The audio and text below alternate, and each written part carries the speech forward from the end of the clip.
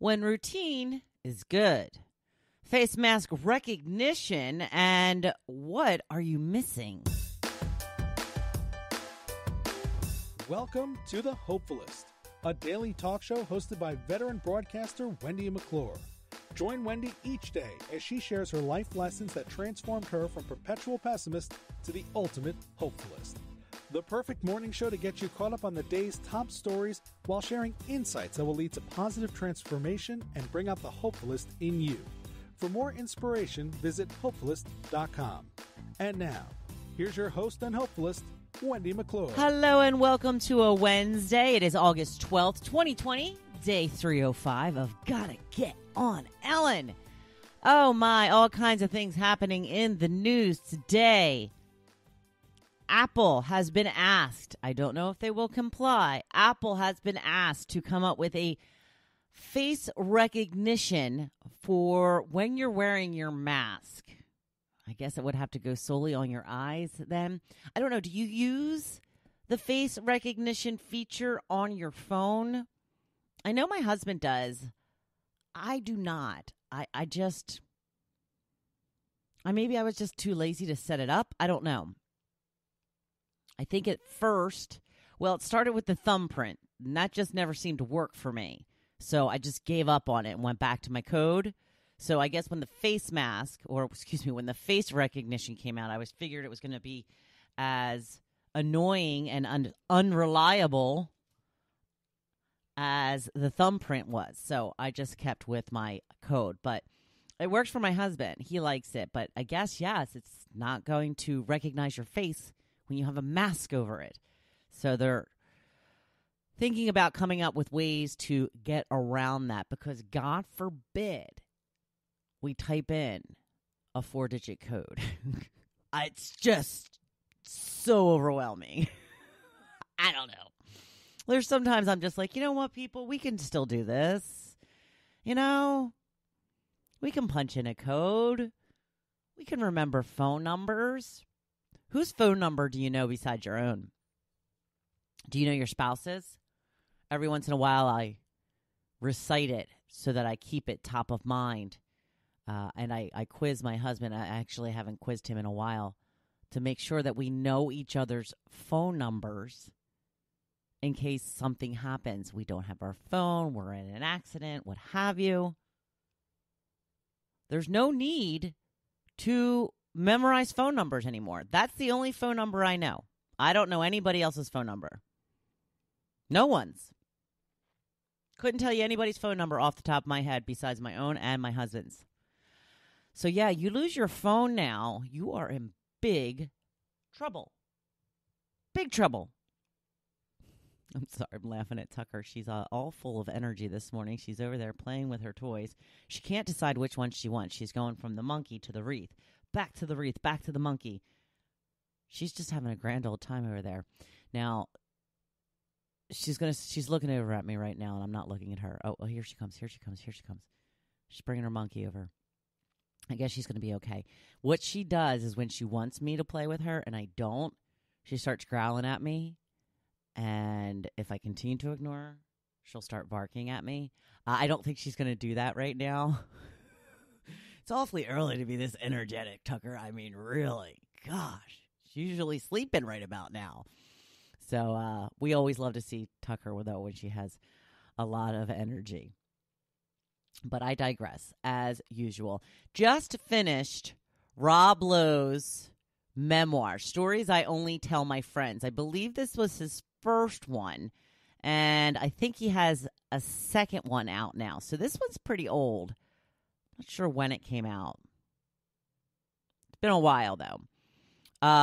But very good. You know, I just love these celebrity memoirs. They're always so fascinating and interesting to me. And, you know, Rob Lowe grew up in Malibu. Now, he says when he moved to Malibu when he was a kid, it was nothing like it is now. And he was actually from like the, poorer area. But they were all little bungalows back then, not these big, huge mansions that they are now. But he grew up with Emilio Estevez and Charlie Sheen And, he just ran in these circles that, was celebrity ridden, so to speak. He had done I think it was some type of after school special, and he was going over to his girlfriend's house to watch it.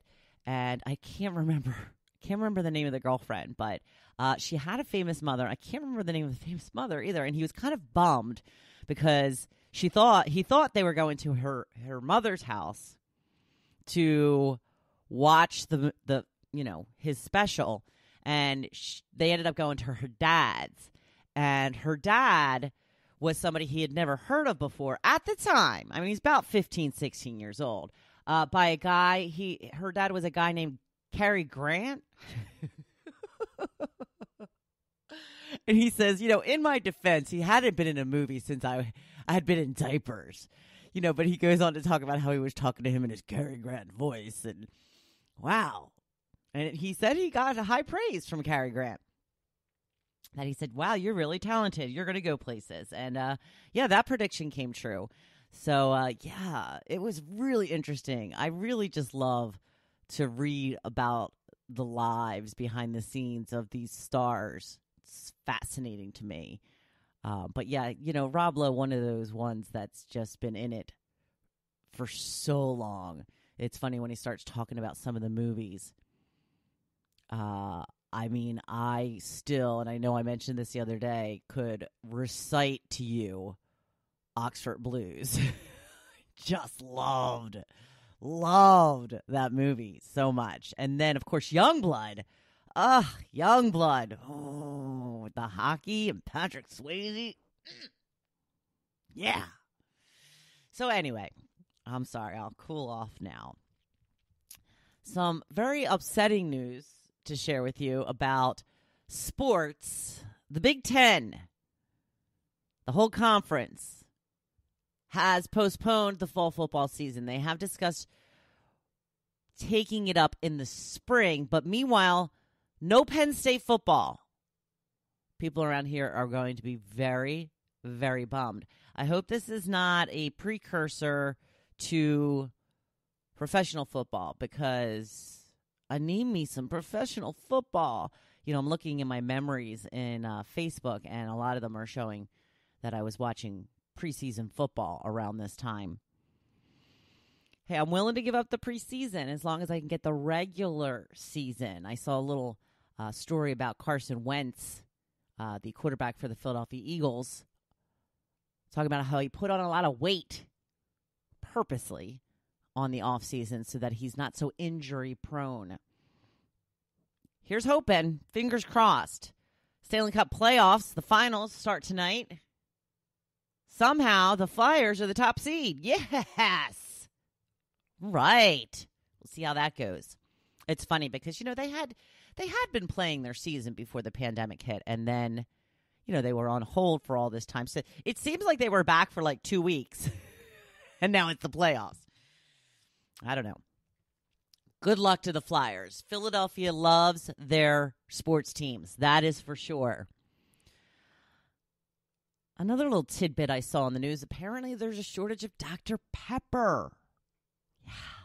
I'm a pepper. Are you a pepper? I do drink Diet Dr. Pepper. I have kind of gone back to Diet Coke over Diet Dr. Pepper for the last few months. I go on and off when it comes to soda. Sometimes I drink a lot of it, and then sometimes I don't drink it at all. I'm on the soda right now. I'm on it. It's tough. Not only is there a shortage of Dr. Pepper, there's a shortage of aluminum cans. And that's what I usually drink out of. I usually try and wait to get like a sale for like the 12-pack of cans, because that way, I can just put a couple in the fridge at a time. They're easy to take out to the deck when I'm like getting some sun or what have you. But they're saying that there's going to be a problem with the cans, which leads me to my topic for the day. I've been hearing once again that there is a major shortage of paper towels. I think we're good on paper towels. Thank goodness. I have not been able to find any Hidden Valley Ranch light dressing since the pandemic hit. It's crazy. So I wanted to hear from you. What is it that you can't find? Linda says, diet root beer soda, hard to find. Lysol spray and Clorox wipes, if found, are limited. And today my hairdresser told me she's been having difficulty getting some of the hair dyes. I've heard that as well. I have heard that. I don't think the Clorox wipes are getting any better. A while ago, had gotten a big 3-pack of the big Clorox wipes, and I think that I'm only on my second one, so I'm okay with that for now. Michelle says, I've been out of whole wheat pastry flour, and I've not been able to find it anywhere. Whole wheat pastry flour is just a lighter whole wheat flour used in baking. I've also been having trouble finding dog food. Marcy says, Febreze, air freshener, fabric dye, like to make tie-dyes, and liquid hand soap refills. I'm going to have to just break down and order from Bath & Body Works, I think. I'm starting to get a little low on my soaps. I was waiting to see if they were going to have a sale. I don't think they're going to have one. I don't think they're going to have a sale. I haven't seen a sale in months. So we'll see how that pans out. Jim says, when the pandemic first started, I couldn't find hamburger in the meat department. Now, I had heard about that, and I went out and I got me 2 containers of meat. We don't use a lot of ground meat in the house, and we actually just used one of them last week. Joe made some meatballs that we made with spaghetti, and we have one more that we will probably use for lasagna one of these days. It's been a long time. I need me some lasagna in my life. Corinne says she's having a hard time finding napkins. Just plain old everyday napkins. Libby says Lysol. Kim says, don't worry, I'm sure Suave is on it, referring to my lack of Hidden Valley Ranch Light. She says, they make paper towels now. Get ready for Suave ranch dressings. Maybe. Eve says Lysol and Clorox wipes. And Kate says, I can never seem to get disinfectant wipes. Driving me crazy that they are still so elusive after all this time. So, yeah, the Clorox wipes is a very well known. It's been a problem. But I thought that they really kind of had overcome that. I had seen it quite a few times in Walmart or whatever. I never saw it in the grocery store. But I don't typically go down that aisle in the grocery store because I buy all that stuff at Walmart. But I guess maybe I should keep a lookout. You can't stock up too far ahead on those things because they'll dry up, right? I mean, it takes a while for them to dry up, but I'm good right now. I think I'm good. I got 2 of the big, huge containers. So, anyway, for today's blog post, we are talking about routines and when they can be good. Now, I posted a picture of me doing my favorite thing this summer, laying on my lounge chair on the dock, watching the boats go by, and reading a book. Yeah, I've been doing a little too much of this and not enough work. I've been talking about this for a while. I'm having a really tough time. Now, it's tough for me to get motivated sometimes because I do work from home. I am my own boss. I do make sure to always get my podcast and blog on every day, just about. After that, though, I've been majorly slacking. I think there are a couple of things going on with me. With the pandemic, we aren't getting our typical social situations. So maybe I'm soothing myself with lots of free time in the sunshine. Could be. Also, it was such a cool, miserable spring that I want to make sure I take advantage of all the nice days I can. Because here's something interesting that I realized the other day. I love to sit in the sun. Love, love, love it. I love to get some color. I know it's really bad for you, but I love to get some color. So I'm usually gung-ho in May, June, July. But then, like, by mid-July, I'm tired of it. Hot. Now it's just hot. And I'm usually, just waiting for the shade to cover the deck so I can sit. I still like to sit outside, but in the shade rather than the sun. That is not the case this year.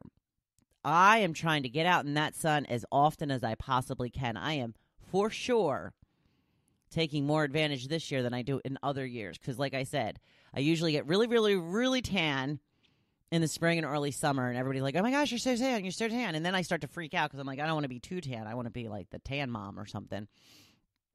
From New Jersey, if you're from New Jersey, you probably know who I'm talking about.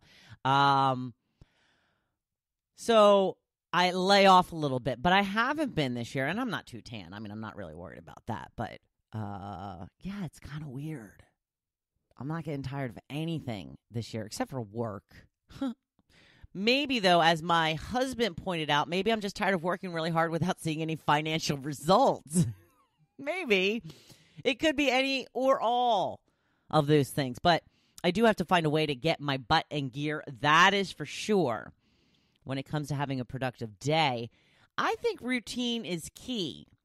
It's so much easier to stick with a routine that you are used to than trying to wing it, because that's what I've been doing. I'm just like, you know what? We'll see what happens with the day. I'm not really writing things out in my daily planner like I normally do. Yeah. Write things down in your planner, at least a rough draft of your day. Write down the things you want to accomplish, and that will help keep you on task. Don't take on too much, because that will set you up for failure. Then you just won't do anything. You should also put off tasks that will suck up all your time, such as email. We all tend to be attached to our accounts all day, but once you start responding to emails, you are typically working on other people's agendas. So limit your access to it. Maybe check in a little while after you get to work, not first thing, like get to work, set your priorities and your intentions for the day, write down the actions that you need to take, and then check your email. Check again after lunch, and maybe about an hour before you go home so you can take care of any pressing issues before your day is done.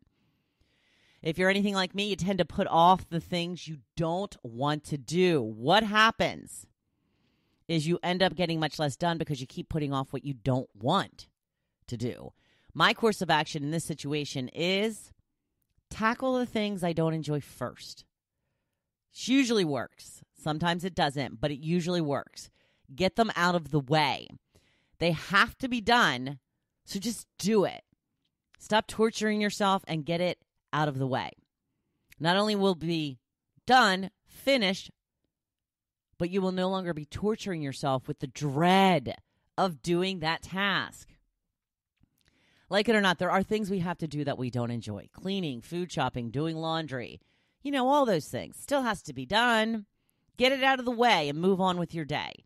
Isn't it the greatest feeling when a difficult or annoying task is done? I love when I finally clean up my kitchen table and, scrub the house from top to bottom and walk in the front door and you're like, wow, my house is so clean. Yeah, love it. I saw a meme on Facebook the other day that was so funny saying, I haven't had to do emergency cleanups because of unexpected company in a while, and it shows. Yes, we had some people here over the weekend, so I had done the cleanup, and so I'm feeling pretty good. The house is looking okay for the most part. Now we've got crap all over that's left over from the party, but I'm slowly making my way through it. Once you get these things done, it will give you momentum to keep going and ticking more things off your list. And then you can end the day with a bunch of check marks next to your to-do list. So just get her done. Oh my, it is hump day already. What tasks can you do first thing to get out of the way and then have a most productive day? Just do it. Go on out there today and be your badass self. I'm cheering you on.